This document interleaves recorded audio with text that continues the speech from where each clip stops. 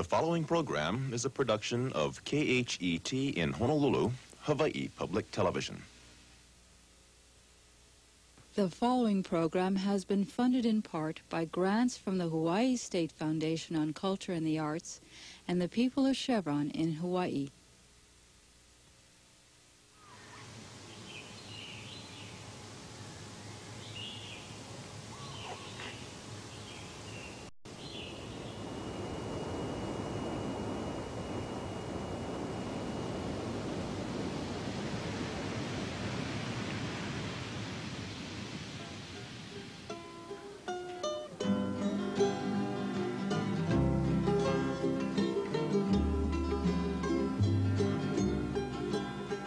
To the north and east of Maui's Haleakala crater lies the district of Hana.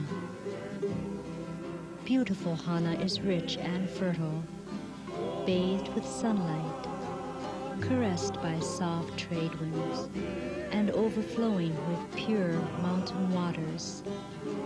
This gentle land beckons the children to play.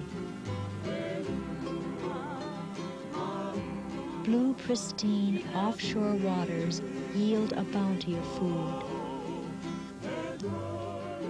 Cattle thrive upon the land, and the people of Hana never go hungry. The people of Hana live in a special harmony and capture a closeness that is rapidly disappearing in our modern world.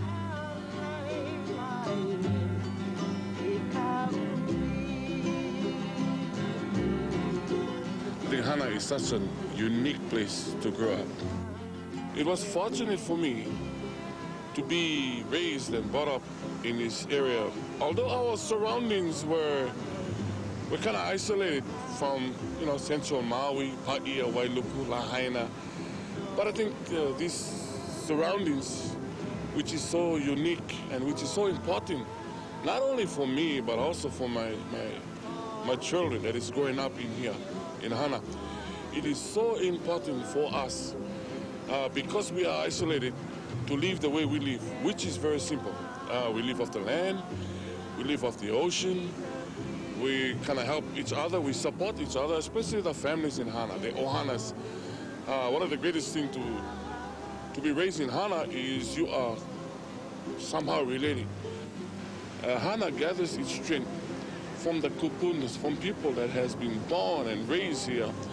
And they love the aina of Hana. I do too. I've been away for some time.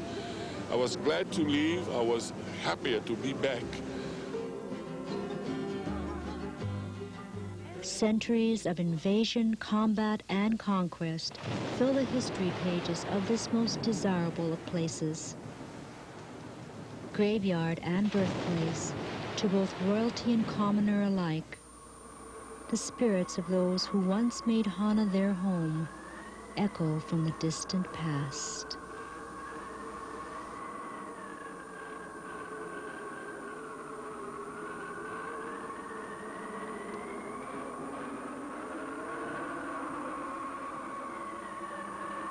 My name is Luukia Pelekai. First came to Hana in August the 31st, 1916. When we came, they had an old pier down there, and the boat had to park out, and then we come on a rowboat to the pier. We came to Hana because my husband was sent from Wailuku to work for the county over here as a mechanic. We came with the first truck for the Hana district. Life has been good to me, and I enjoy staying in Hana. There was a great physical disturbance, and I arrived on the scene at about 5 o'clock on the morning of July 25th, 1914. And when I was growing up in Hana, it was a beautiful paradise, and even while I thought it was the end of creation at the time, in later years I learned that this was the end of the rainbow. My first introduction to Hana was in February of 1942 when I was assigned as district commander of the Maui County Police Department. A lot of things were happening out there during the war. The police department was the major agency in Hana. There was no military there for a while.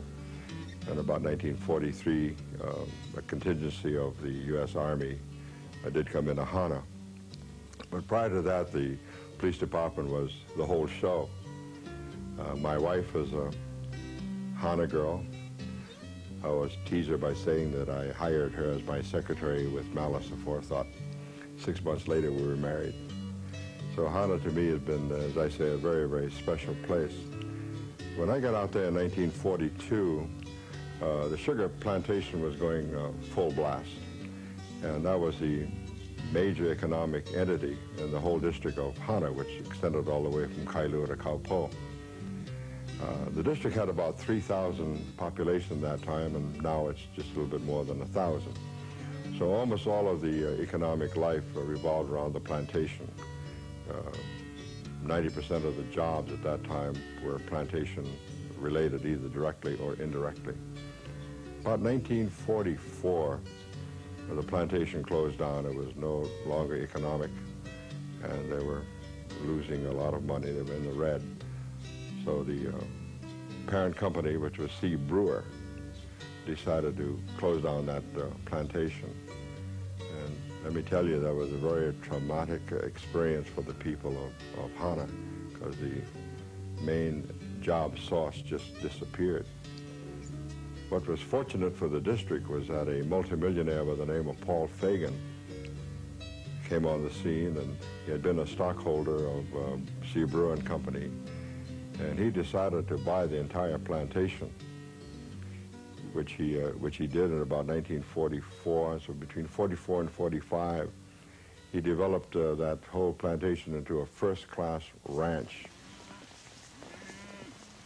Well, my recollections of Hana are always of the ranch, being born and raised on it, Hana being Hana Ranch.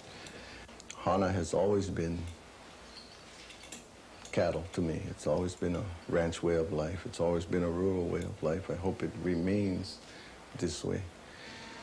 The last year on the ranch, we have been doing a lot of learning about the HRM, Holistic Resource Management process. And one of the parts of it is goal setting.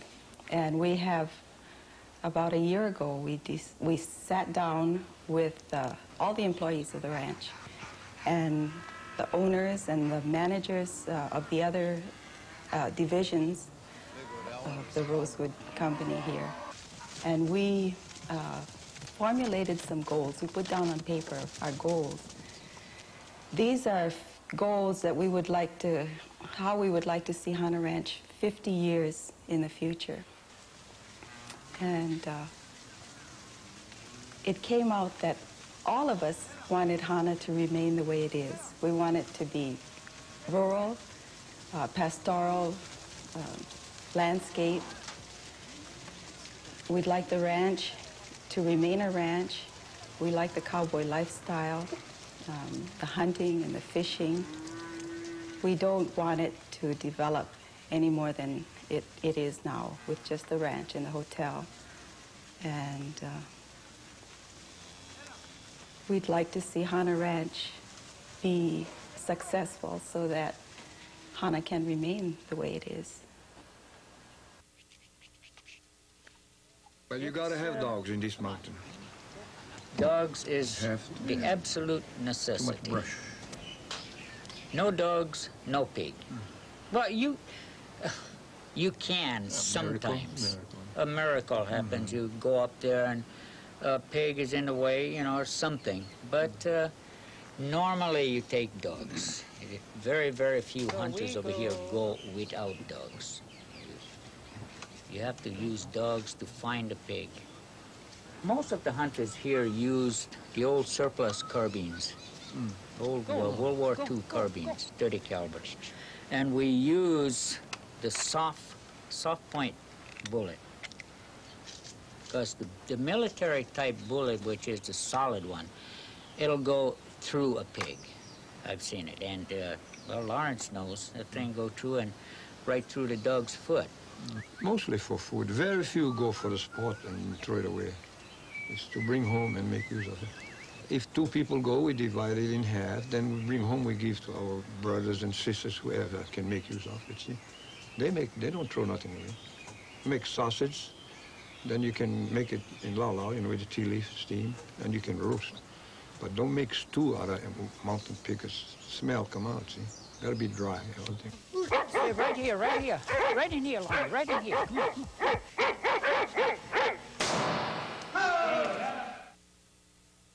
I came here about 10 years ago, and I had been coming to Hana for about 12 years, and it always just seemed such a beautiful, remote, special, spiritual kind of a place that I didn't realize it had gotten under my skin until I had been here a couple of years, and I had been visiting Hana, and so I decided I would buy me a small parcel of land, about 5 acres, 6 acres, and I had heard that the Hana Ranch were selling some agricultural plots. So I came over one weekend to look at them, and for some reason or another I asked if they had something a little larger. And so they showed me some larger parcels, and so then just so happened that all 3 parcels that I liked were contiguous. They all joined, and so I ended up, instead of 5 acres, I got about 500. This is the beginning of some of our macadamia nut orchards, and we seem to have, right now is the blossoming time of the trees, and they have the beautiful blossoms, and they have a lovely smell. It's almost like an orange blossom, but not quite as heavy. And we're coming into some of our macadamia orchards here now. I wanted you to see this. This is kind of special. These are to me, some of the biggest banyans in probably the whole state here. There's about, you can sort of see the size of these things by my getting over here. Sort of insignificant in this great temple here. But interestingly enough, these banyan trees, there are about 7 of these in a row here, and they were all started. There used to be a railroad through here that carried the sugar cane, and they used the cross ties of the railroad was banyan wood, and this land is so rich that they rooted, and consequently you have these beautiful majestic trees. It's a little bit like Swiss Family Robinson multiplied a few times. And these are macadamia nut blossoms. I don't know whether this is interesting to your audience or not, but they're interesting to me. And then after the flower falls off, you'll have this little thing left here, and on each one of these forms a nut. They, of course, all don't live, because if they all lived, they would probably kill the tree because they get so heavy and big. But then after the nuts form, after the blossom is dropped, they start growing on little pieces. Can you see this? All right. These are little small macadamia nuts that have just started, and they have a husk on the outside, and then they have a shell on the inside, and then the nut. And then these will, when they get ready, they get big enough, then they'll fall to the ground, and we pick them up. And that's how we harvest our macadamia nuts here. My idea of a vacation is coming home to Kina. I love this place. You can't help but love it. I never tire of it. It's like being in love and being happy that you found what you want and you've got it. You know, it's there for you. This is a place where one comes to find himself. Even if you've been in the city in Wailuku for the day, we always feel like you gotta get home. You gotta get back to the country, back to Kina, because of the clean air, the mountains, the ocean, and the feeling of family is very prevalent here. At Uncle Harry's, we try to do a lot of Hawaiian crafts, like the kupunas here, the elderly do lauhala making, and then we buy from them. You know, everybody try to be a winner. But this is a family operation, and also my dad do wood carvings, bowls, trays, and I do some of the sculptures. It's in the back of me. Tikis, woman faces, more on the sculptures. Like here, when it rains during the winter, we do a lot of carving, a lot of sculptures like that. Like during, if nice and sunny, we clean the yard or work in the taro fields like that. But mostly, in my condition, I love to carve, doing sculptures, milo, out of milo wood, out of core wood, few monkey part, but more on the texture of the wood, the dark woods, milo and core. Hana is a special place where when we perform or do the hula, it's because it is surrounded with such beauty, you know, and the people here being how they are. It's a joy to teach it. It's wonderful to perform, to dance it, because there is this special mana that we have here, that what comes from the land, comes from the people. And I really feel that the people here in Hana are blessed. I feel blessed being here. I'm sorry I can't talk about it without crying, because I feel strongly about Hana and its people. It's such a very special place, you know. And when I do the hula, when I teach it, I feel so proud. The hula has so much to say for our people, you know. It's an education for our youngsters, so that when they grow up, they will have some of their culture, hopefully a lot of it. Because at one time we were losing our culture, you know, but now it's coming back, thankfully. And I think when we are surrounded with such beauty, it brings out a lot of the good in us. Makes it easier to perform, you know, and a joy makes it a joy. And I feel that the children, even the adults, just love doing it. You know, they enjoy it.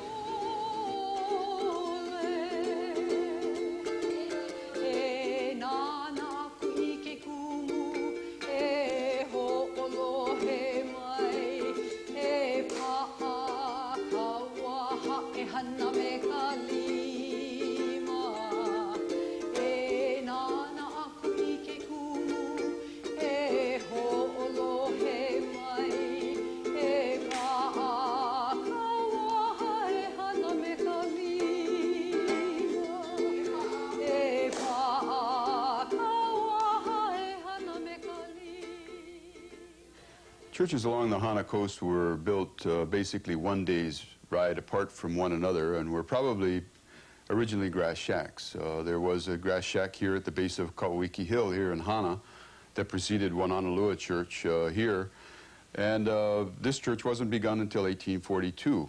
It took 20 years to complete the construction of it. There were heavy populations, of course, out beyond Hana, out into Kaupo, and on around into Kanaio and Ulupalakua. But there was no connection. It took 10 days to ride from Hana to Kaupo on horseback, or muleback in those days. Most of the commerce was by water, but there was very little communication between churches, and they became quite independent of one another at one time, because there just was no way for people to communicate easily with one another out here. Then when sugar died along the coast, beginning in Kipahulu and working its way back up to Hana, in each little village that the sugar industry failed in, the people would all move out because there was no work. Little by little, the houses would disappear, but the churches would be the last thing to go, because they would always try to protect the churches and the graveyards and try to keep them up as well as they could. And so a whole series of churches along the coast became sentinels of something that used to be that isn't here anymore. And there's a group of us that have been working over the years to try to save a few of them, so that they're not lost for all time.